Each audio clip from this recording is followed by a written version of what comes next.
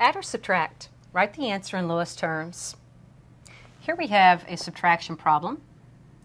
3 over 2m squared minus 9m minus 5 minus m plus 1 over 2m squared minus m minus 1.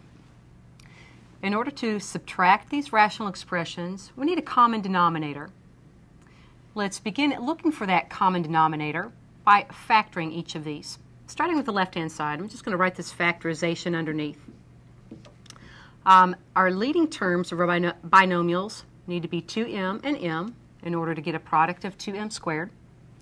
Now, factors of negative 5 that are going to work in here are a plus 1 and minus 5.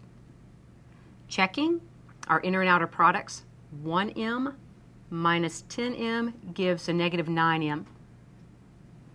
And looking at our second denominator and writing it in factored form, our leading terms must be 2m and m.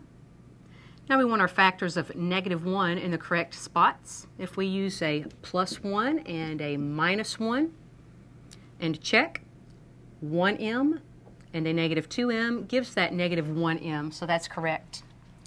Now let's determine our lowest common denominator.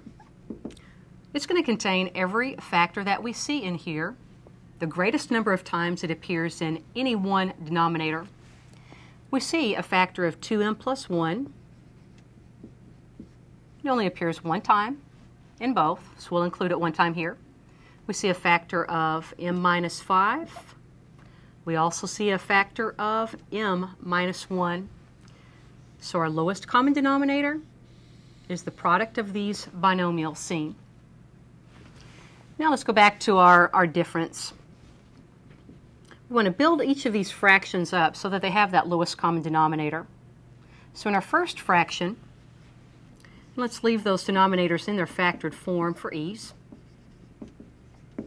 As we compare this denominator to our LCD, we see that it's missing the m minus 1 term. So let's put that in there and multiply both the numerator and denominator by m minus 1. Now as we look at our second fraction, the m plus 1 over 2m plus 1 times m minus 1. Comparing its denominator to the LCD, we see that it is missing the m minus 5 factorization. So let's multiply both the numerator and denominator then by m minus 5.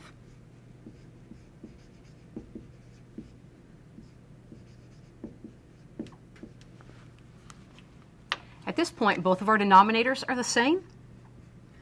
So at our next step, let's just write that denominator one time with one long fraction bar. 2m plus 1 times m minus 5 times m minus 1. And let's begin to simplify the numerators. Starting here with multiplication, we get a 3m minus 3. Now be careful with this minus sign. We're going to have to subtract everything that follows it. So I'm going to put a subtraction symbol and then open a parenthesis so I remember to subtract everything that follows.